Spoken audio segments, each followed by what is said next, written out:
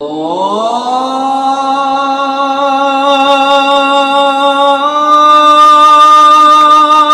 أكبر الله أكبر. பேரன்புமிக்க அல்லாஹ்வின் நல்லடியார்களே, ஆரம்பமாக அல்லாஹ்வை பயந்து நடந்து கொள்ளுமாறு உங்களுக்கு நான் வசியத்தை செய்கின்றேன். அஸ்ஸலாமு அலைக்கும் வரஹ்மத்துல்லாஹி வபரகாத்துஹு. அன்பு பெரியோர்களே, நாம் இப்போது நோற்றிருக்கின்ற இந்த நோன்பினுடைய மாதம் உங்கள் அனைவருக்கும் தெரியும், அல்லாஹ்விடத்திலே மிகவும் சிறப்பு பொருந்திய முபாரக்கான குர்ஆன் இறங்கிய,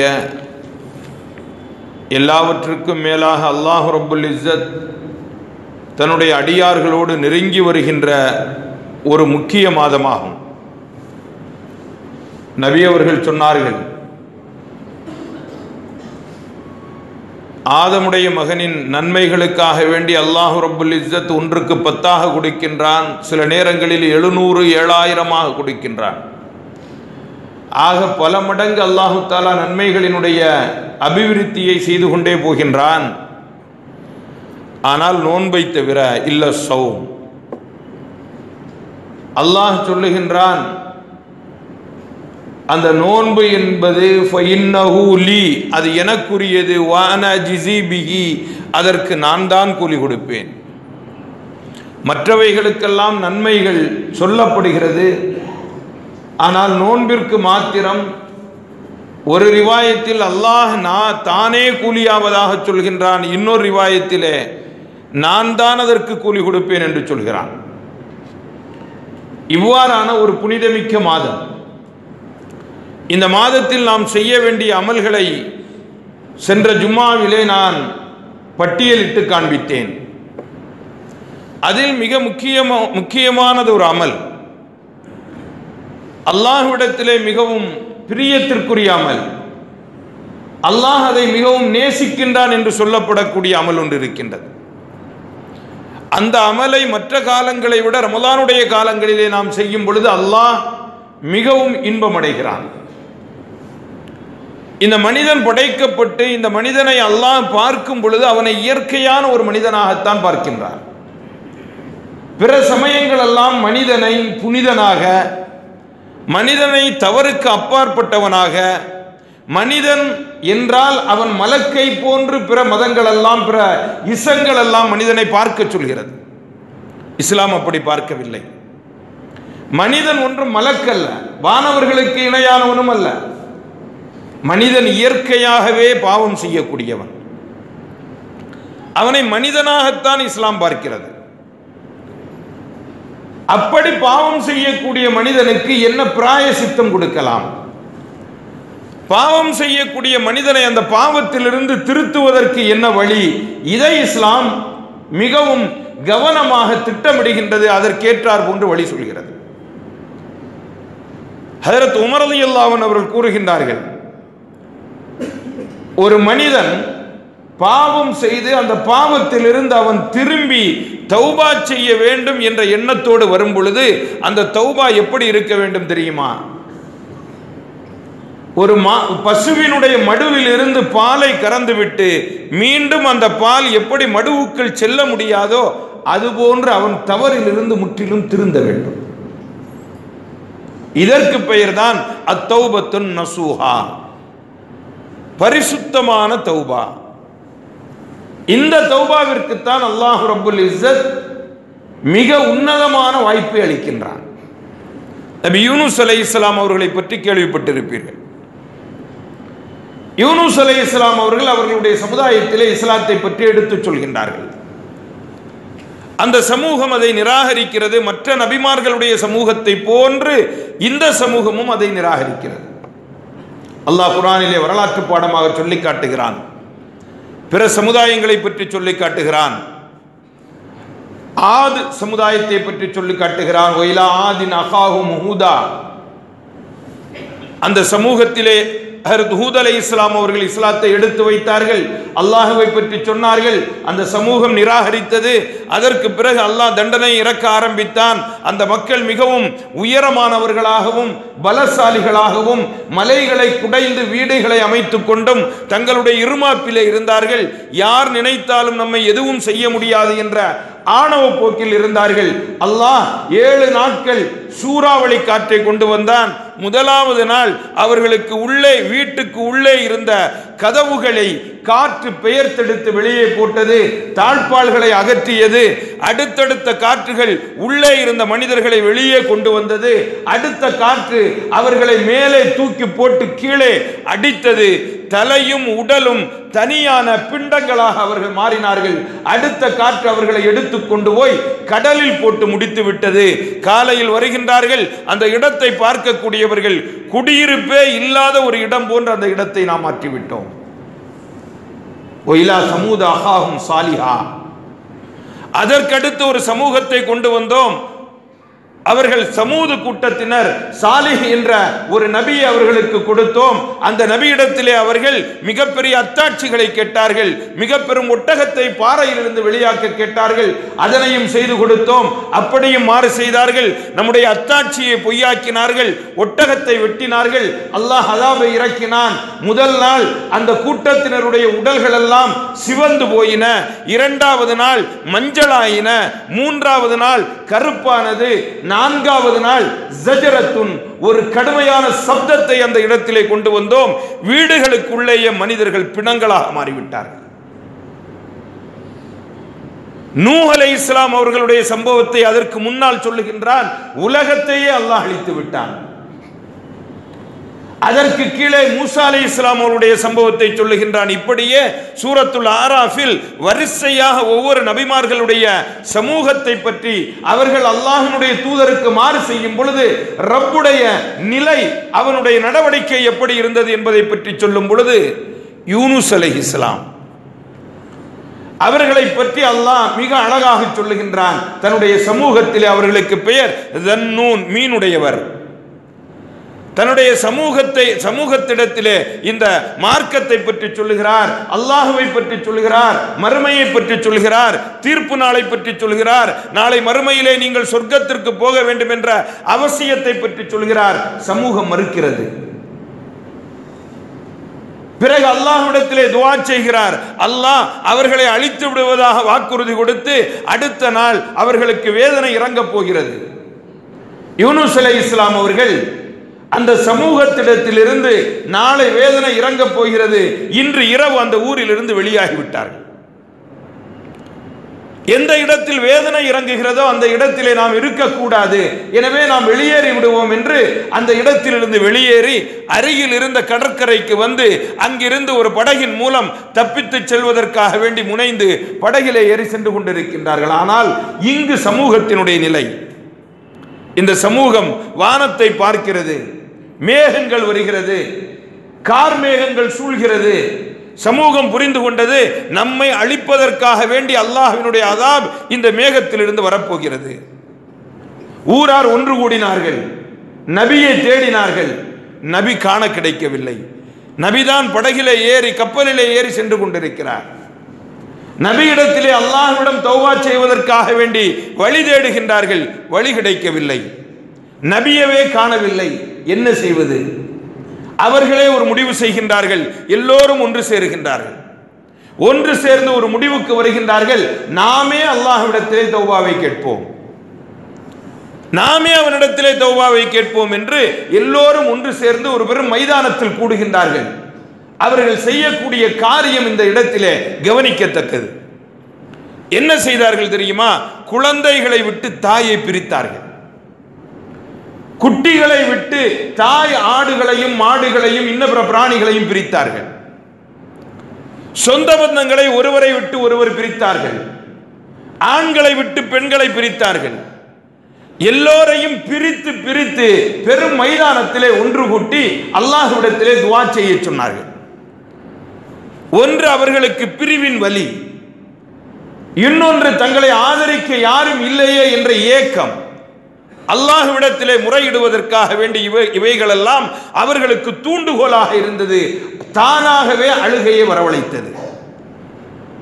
அல்லாஹ்வினுடைய ஒரு நியதி, ஒரு மனிதனை மன்னிப்பதற்காக வேண்டி ரப்புல் ஆலமீன் நாடினால் அவனுடைய உள்ளத்தில் உடைசலை, அவனுடைய உள்ளத்தில் தாக்கத்தை, அவனுடைய உள்ளத்தில் துக்கத்தை, அவனுடைய உள்ளத்தில் கடுமையான சோதனையை கொடுத்து அவரிடத்திலே மீளச் செய்கின்றான்.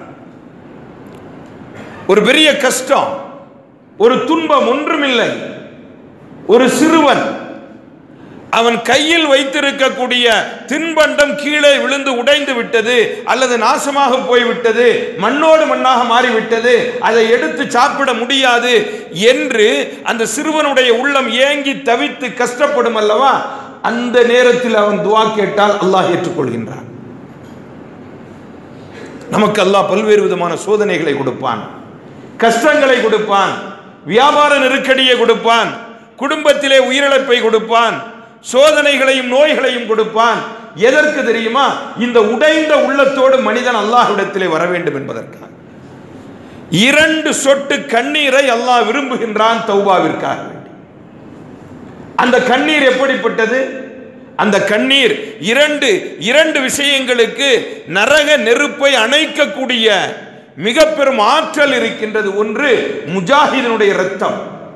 அல்லாஹ்வினுடைய பாதையிலே போரிட்டு ஷஹீதாகின்றாரே, அவருடைய இரத்த துளிகள் நரக நெருப்பை அணைத்துவிடும். அவ்வளவு பெரிய தியாகத்தை நீங்கள் செய்யவில்லை என்றால் அடுத்து அல்லாஹ் உங்களுக்கு ஆப்ஷன் கொடுக்கின்றான். நீங்கள் அல்லாஹுவை நினைத்து உங்களுடைய பாவத்திற்காக வருந்தி தனியாக இருந்து அழுது கண்ணீர் விடுகின்ற 2 சொட்டு கண்ணீர்.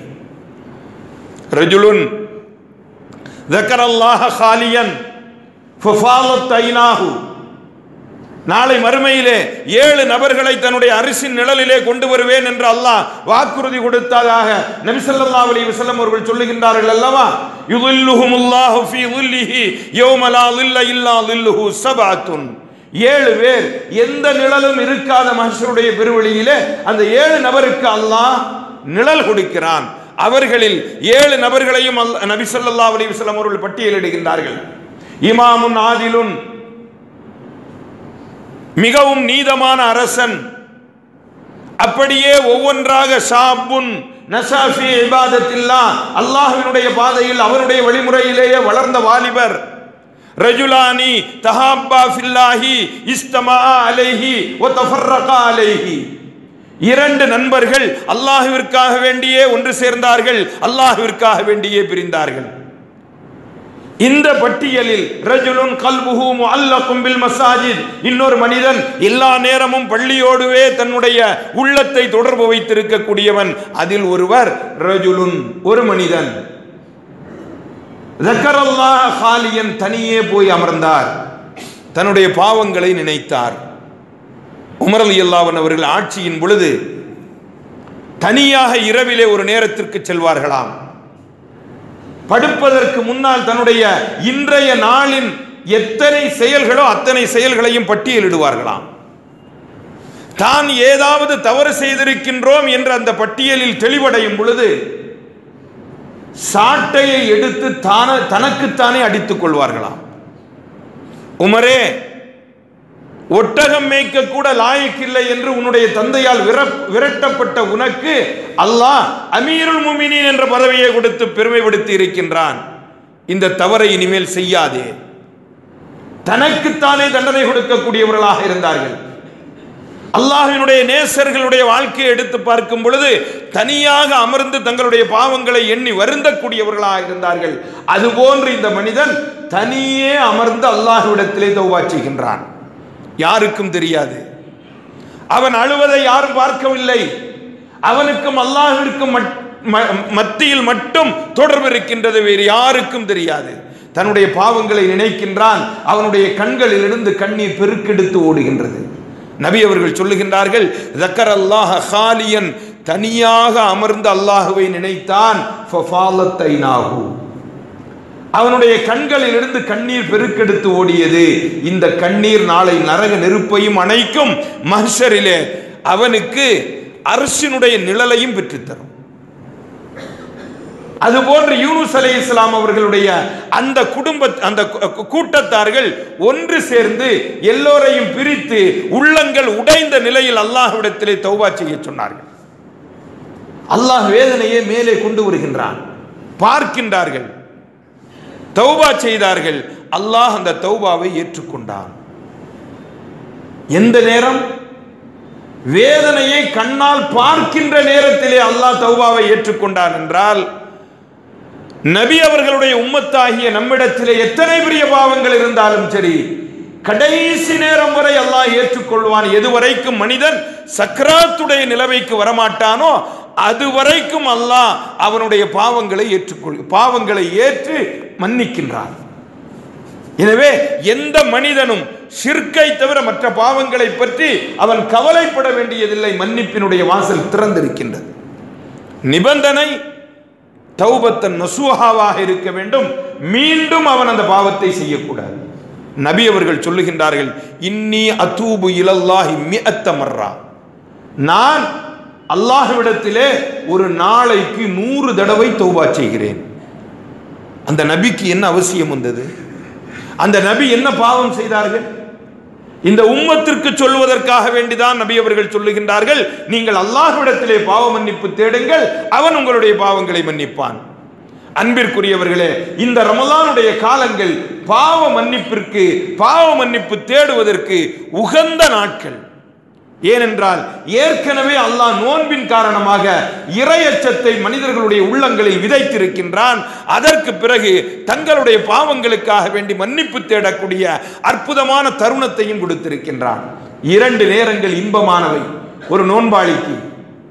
ஃபர்ஹத்துன் ஃபர்ஹத்தானி, 2 நேரங்கள் இன்பமானவை, மகிழ்ச்சியானவை. ஒன்று இந்த லிகாஇ ரப்பிஹி, தன்னுடைய ரப்பை சந்திக்கக்கூடிய நேரம்.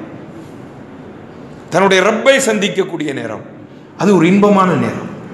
அல்லாஹ்வை அல்லவா பார்க்க போகின்றோம். சிஎம் டைம் கொடுத்திருக்கிறாரு, அவரை போய் பார்க்க போறோம். பிஎம் டைம் கொடுத்திருக்கிறாரு, அவரை போய் பார்க்க போறோம்.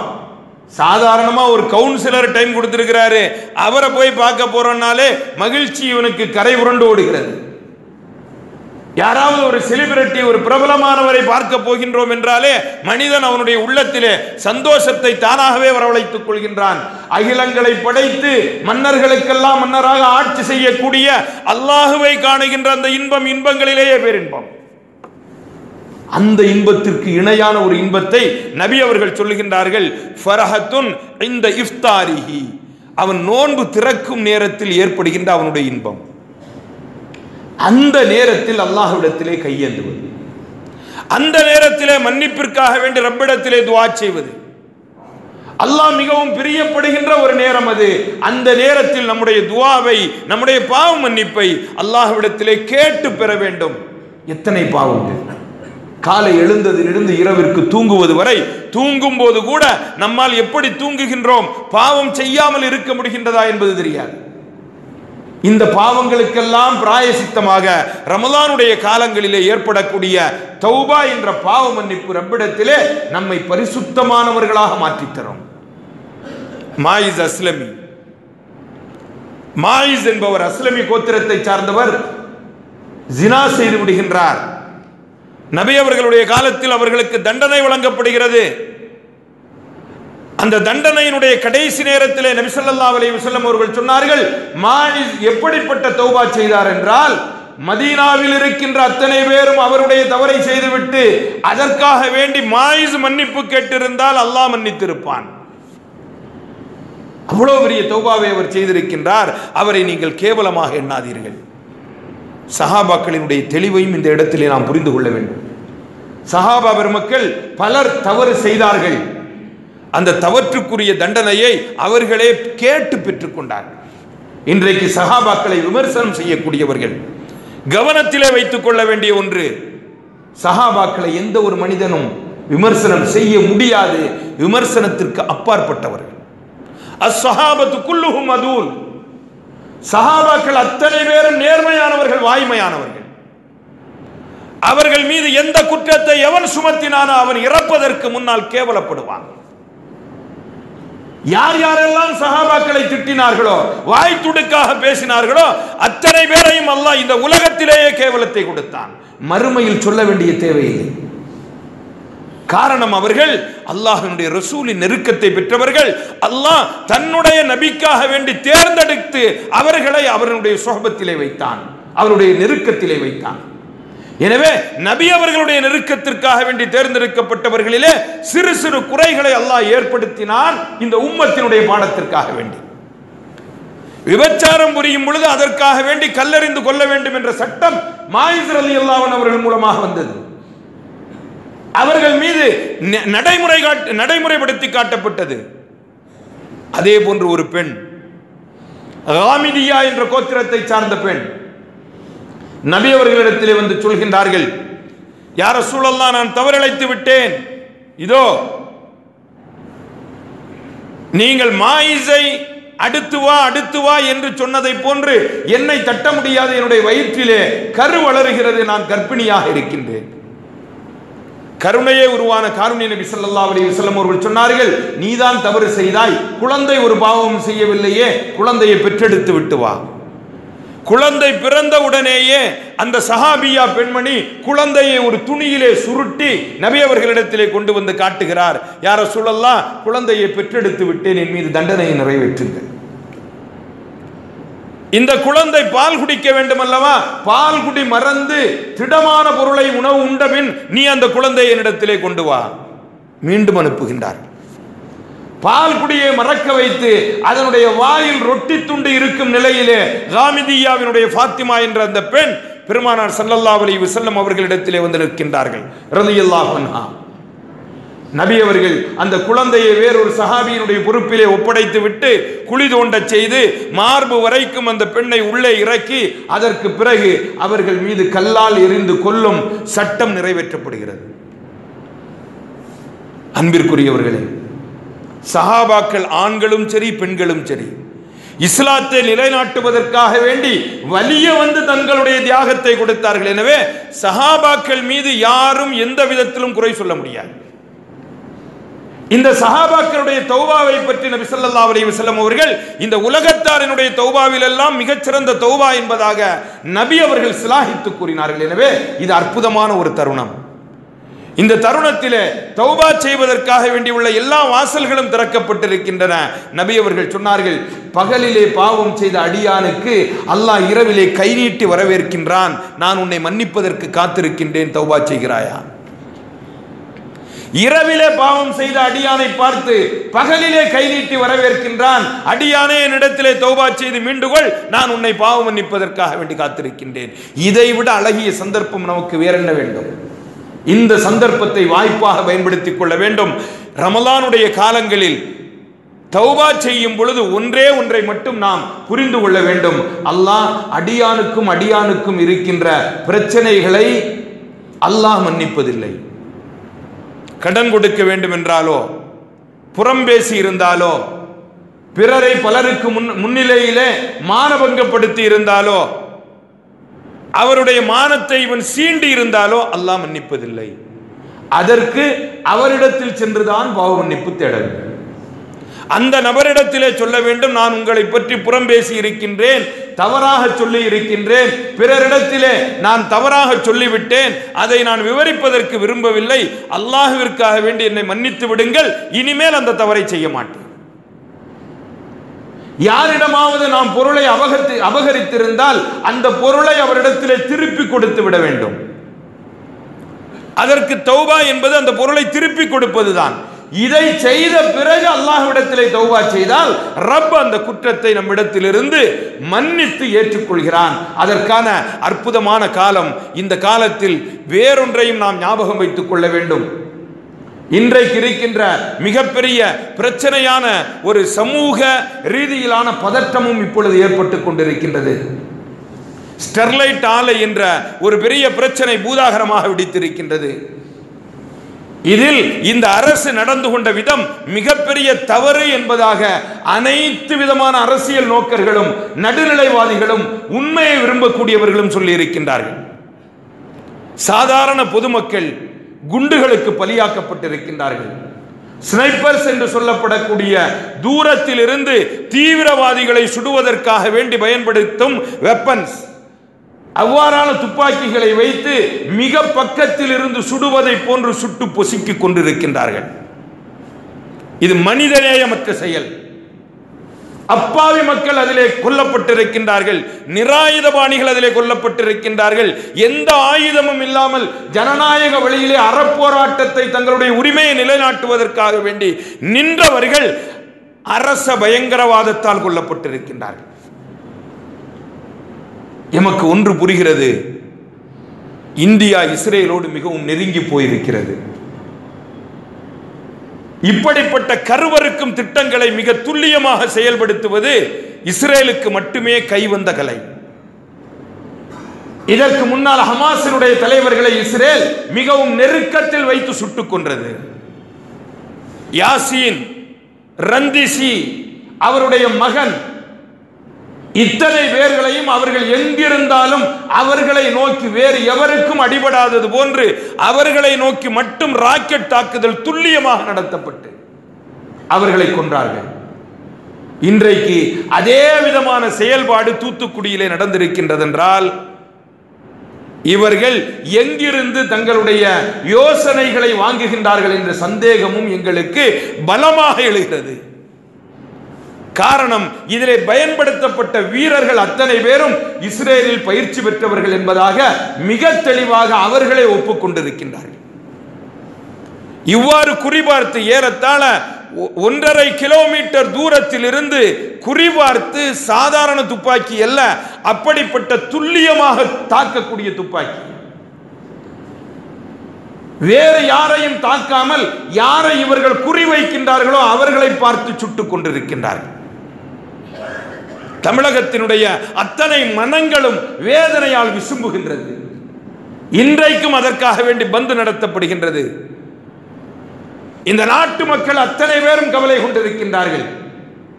புற்றுநோயை பரவச் செய்யக்கூடிய ஒரு ஆலை, தங்களுடைய சந்ததிகளினுடைய உறுப்புகளை காவு வாங்கக்கூடிய ஒரு ஆலை, அதிலிருந்து வெளியாகக்கூடிய சல்பர், மேலும் பல்வேறு விதமான நச்சு பொருட்களால் அந்த இடமே மிகவும் பாதிப்படைந்திருக்கின்றது.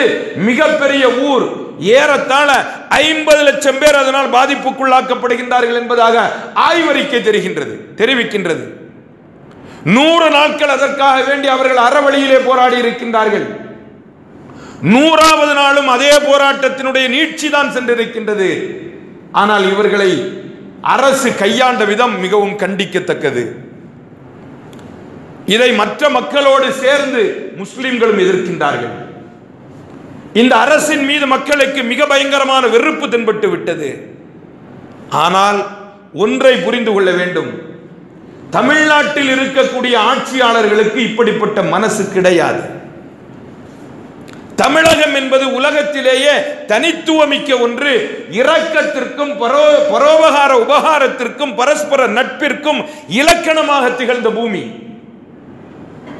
இங்கிருக்கின்ற முதல்வர்களுக்கோ இங்கிருக்கின்ற அமைச்சர்களுக்கோ இப்படிப்பட்ட உள்ளம் கிடையாது. இந்த உள்ளத்தை பாசிச சக்திகள் உருவாக்குகிறது. அவர்கள் இவர்களை இயக்குகின்றார்கள். தங்களுடைய பணத்திற்காக வேண்டியும் செல்வ வளங்களை பாதுகாப்பதற்காக வேண்டியும் அந்த பாசிசத்திற்கு இவர்கள் துணை நிற்கின்றார்கள். முஸ்லிம்கள், இந்த நாட்டு மக்கள், உலகத்தினுடைய மக்கள் அத்தனை பேரும் இதை துல்லியமாக கவனித்துக் கொண்டிருக்கின்றார்கள். இறந்துபட்ட அத்தனை சகோதரர்களுக்காக வேண்டியும் உங்களுடைய துஆவிலே நீங்கள் இடம் கொடுங்கள். அவர்களுடைய குடும்பத்திற்கு அல்லாஹ் மிக நிம்மதியான வாழ்க்கையை தர வேண்டும் என்றும் அவர்களுடைய குடும்பத்திற்கு ரப்புல் ஆலமீன் எல்லா விதமான நலன்களையும் தர வேண்டும் என்றும் இந்த கஷ்டங்களிலும் துக்கங்களிலிருந்தும் வெகு விரைவாக அவர்கள் மீட்சி பெற வேண்டும் என்றும் துஆ செய்யுங்கள்.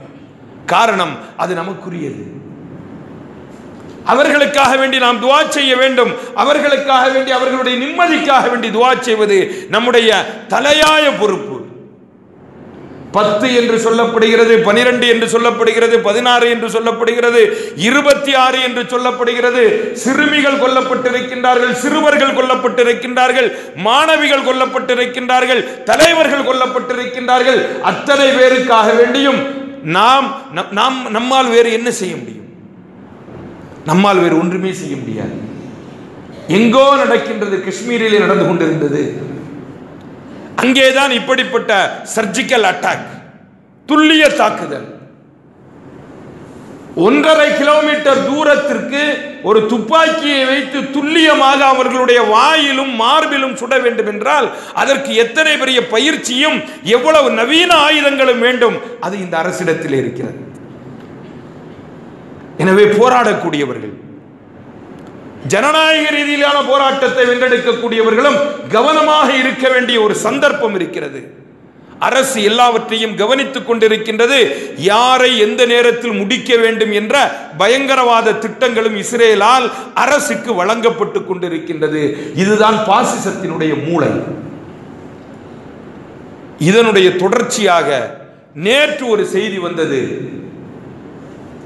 JNU ஜவஹர்லால் நேரு பல்கலைக்கழகத்திலே புதிதாக ஒரு பாடத்திட்டம் கொண்டு வரப்பட்டிருக்கின்றது. அந்த பாடத்திட்டத்தினுடைய பெயரே இஸ்லாமிய தீவிரவாதம். எத்தனை பெரிய கொடூர மனம் படைத்தவர்கள்! சமூக நல்லிணக்கத்தையும் பரஸ்பர ஒழுக்கத்தையும் சமுதாய சகோதரத்தையும் கடைபிடித்து கற்றுக் கொடுக்க வேண்டிய மாணவர்களுடைய உள்ளங்களிலே ஒரு மார்க்கத்தை பற்றி அவர்கள் தீவிரவாதிகள் என்று தீசி செய்வதற்காக வேண்டி இவர்கள் ஒரு பாடத்திட்டத்தை உருவாக்கி கொண்டு வருகின்றார்கள் என்றால், அதுவும் அங்கு இருக்கின்ற மிக மூத்த பல்கலைக்கழக பேராசிரியர்கள் எதிர்த்த பிறகும் கூட இல்லை, இதை கொண்டு வந்தே ஆக வேண்டும் என்று இஸ்லாமிய தீவிரவாதம் என்ற புதிய தலைப்பிலே ஒரு பாடத்திட்டத்தை உள்ளே நுழைத்திருக்கின்றார்கள்.